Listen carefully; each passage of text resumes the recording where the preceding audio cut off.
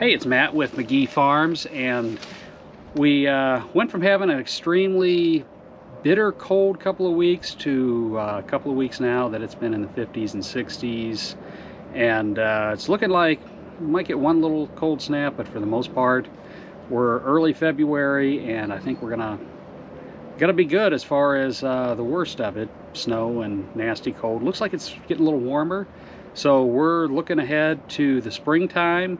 Haven't got as many videos out here recently just because I've been busting my butt trying to get animal stuff taken care of, get some additions to the garden built so everything's ready to go.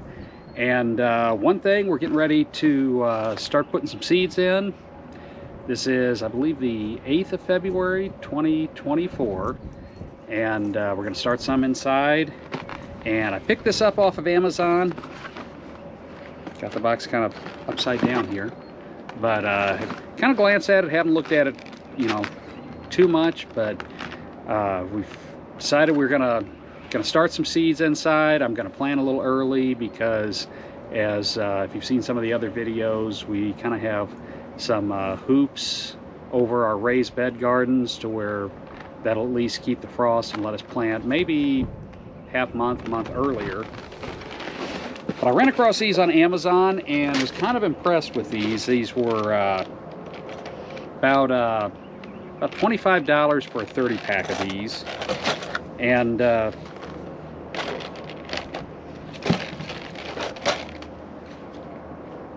silicone bottoms, so they're easy to get out. They don't break. You can reuse them over and over again. Got little trays that go underneath that hold the water in. And this was what I really kind of like with this, as I'm dumping stuff all over my deck right now. But the tops of them, they're a little higher. Most of what I see at the stores locally, these are lower and don't give a whole lot of room for the plants to grow. This will let them grow just a little bit more, get a little bit bigger. And then they have a vent that goes on top of them. I don't know if you can see it. You gotta push these on a little bit. But basically turns to let how much moisture in or out. And so we're getting ready to plant some of these. Figured I'd show you what we're using. Got me some moisture control potting mix from Miracle-Gro. It's kind of nice if you can't get out to, or if you don't, watch them as much as you should watering. This kind of helps you out, gives you a little room for error if you get busy and kind of screw up. And then, of course, the last month I have been buying tons and tons of seeds.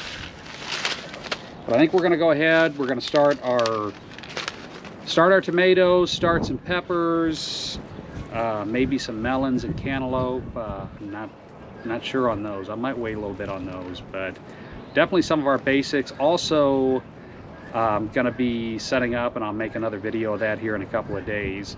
But we're going to go ahead and start some sweet potatoes and some potatoes inside and let them get started so we can get a little earlier harvest. I've got some grow bags for those, but I'll do a separate video on those. But I'll put a link to this down below as you watch throughout the season. Get to see if this is, well, probably about a month or so, tell if this is basically worth the money and worth trying, or if this is junk. But just thought I'd share that with you, what we're doing as we get stuff ready for the spring. It's Matt with McGee Farms. If you like the videos or they help you out, inspire you, please consider hitting that thumbs up button. It helps out with the algorithm on YouTube and gets those videos out to more people. Also consider subscribing to the channels or sharing them with friends. It helps the channel grow, and it's much appreciated. Till next time, have a great day.